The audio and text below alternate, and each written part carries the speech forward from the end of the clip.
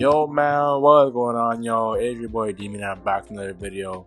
And in today's video, we're talking more about the Raptors and why they're basically fooling the NBA and why the NBA is not noticing it. As for people, I'm going to talk about Masai Ujiri in particular, but honestly, Masai Ujiri just fooling the NBA by storm, and here's why.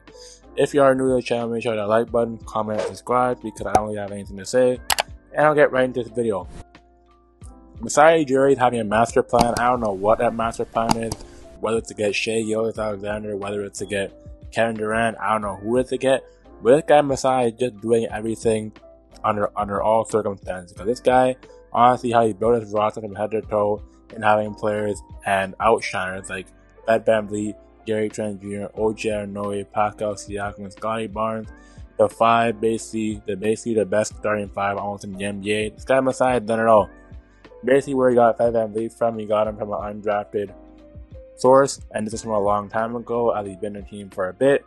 Gary Trent, he got a Norman Powell trade for basically completely nothing. OG, he got from the draft and trading for Greivis Vasquez, where he got him and Norman Powell.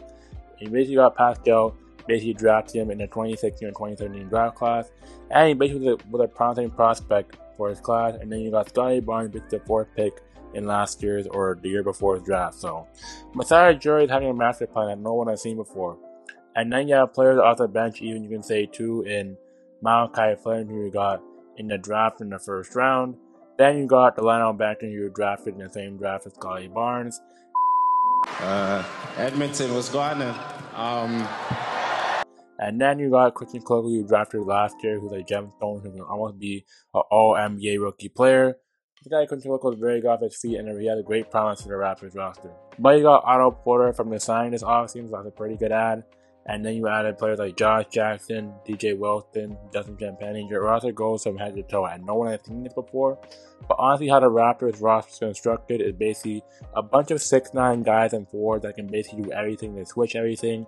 They can pass, they can dribble, they can shoot a bit, and they basically get to the rim and score under any circumstance. But yeah, Masai Ujiri knows what he's doing. I think Masai Ujiri is not scared to pull a trigger. Like, for example, he pulled a trigger on DeMar DeRozan when he traded for a superstar in Kawhi Leonard. And you also have the time when he traded for Kyle Lowry when he didn't want him to leave for nothing, and getting players like Precious Achiuwa, who Precious Achiuwa just been off the season. This guy is basically taking off, and like I said, Masai Ujiri knows in his promise that he wanted him from time, and he basically got him in Precious Achiuwa, because Precious Achiuwa is a basically hidden gem. He basically went from shooting 0 3 points in the Miami Heat to basically shooting 30% now with the Raptors as for last season, and basically last night, Precious Achiuwa just lit a freaking firecracker in Edmonton, because this guy is basically shooting threes, just getting to the basket and doing everything you ask him to do in a very efficient manner. He's very confident in the ball, and he's getting to the rim with efficiency. And then Gary Trent Jr., I know this guy's gonna light a spark off this season, because this guy basically, he averages almost 20 points per game, and he can get you about 20 points per night within some nights. And then you have Scottie Barnes, who basically got you 15 points a night. And then you have Pascal Siakam, who basically got you 20 points a night with Fred VanVleet.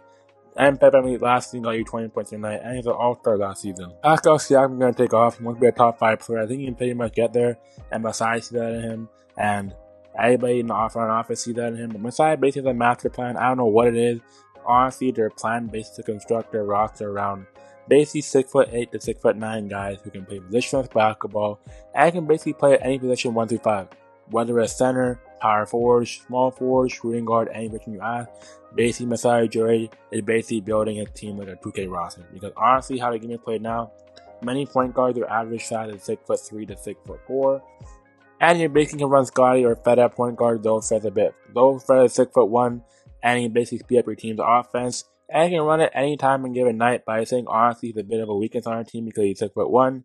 But you have guys, like I said, like Pascal, like OG, like Scottie, like Delano Banton, like Otto Porter, you have Thaddeus Young, you have Chris Boucher.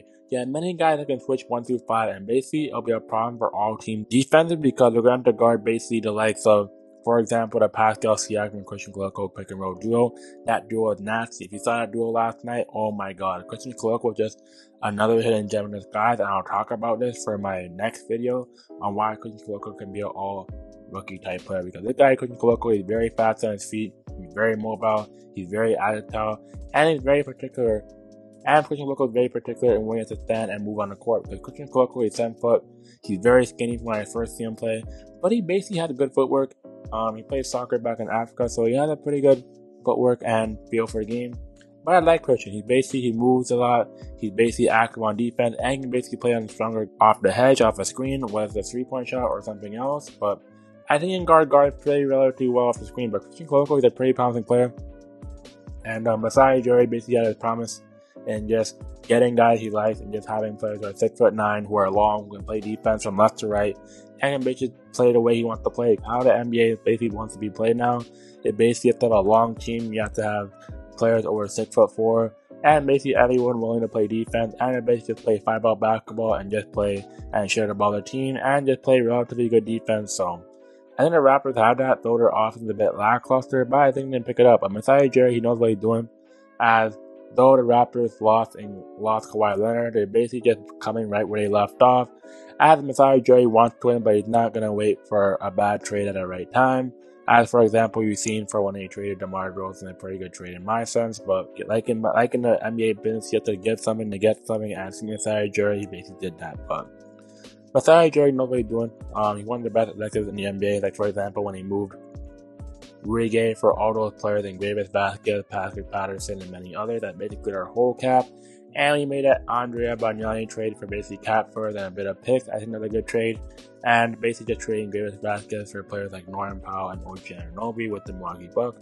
That basically set us up for a long haul, and basically a good trade in mind because honestly, you would have not gotten two good bench pieces in OG and Norman Powell. But I think honestly that trade was a good trade in disguise. But Milwaukee Bucks, they kind of sold in that one. But Masai Ujiri basically knows what he's doing. Masai Ujiri basically won your NBA championship in 2019. That was one of the best summers yet. I'd love to see that again and basically see that within the next years prior. I don't know if it's that whether that's this year or whether that's next year or whether that's years to come. But I think that the Raptors within Masai Ujiri's master plan to win a ring in the next 5 years. I'm calling it right here because Masai Ujiri, he's the NBA's mastermind of all GMs, and he knows what he's doing, and he knows what it takes for his team to win. And basically what he wants to do is basically build a core roster with all players, young players and old players that can just combine and mesh to basically just form a good team. And it basically play a night now, basically play hard and basically play defense and basically just bring it on offense no matter what. But like I said, Masai Ujiri is a master plan no one's ever seen before because he's building a team of long 6'9" guys with other players around the court. Like for example, I have Fed VanVleet and Malachi Flynn. Those are only players under 6'3" on this roster. I think Masai Ujiri pretty much compensating a roster for them because honestly, Fed VanVleet and Malachi Flynn, their point guards leading the way at the smallest height, but they're pretty much fast and shifty on their feet and they can be very bumpy on defense. Masai Ujiri, I think he knows what he's doing. Masai, I love him.